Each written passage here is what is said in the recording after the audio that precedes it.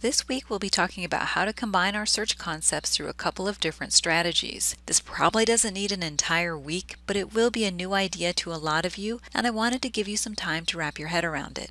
As sophisticated college-level researchers, you're not going to write a paper or do a project on just one concept or idea. That's okay for high school and basic level college, but you guys are way better than that. So we're not going to do research on just depression or PTSD. We're asking research questions about these topics that should include at least two concepts, like the treatment of depression with yoga or pet therapy for PTSD. You can just type in different terms into a search box like this, which is just a basic keyword search, and you will find stuff, but you're definitely missing a lot. We want to be able to combine similar terms along with our different concepts. It could look something like this.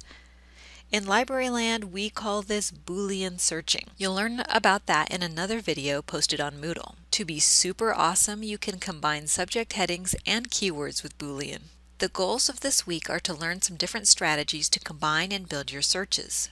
One method is just to write it all out like this. It looks a little scary, but it's actually not so bad once you start doing it. The second way is to have the databases help you build your search, which is very handy. And finally, we'll cover how to use field searching, like searching on just a title, and how to use quotes and truncation to make your search super great.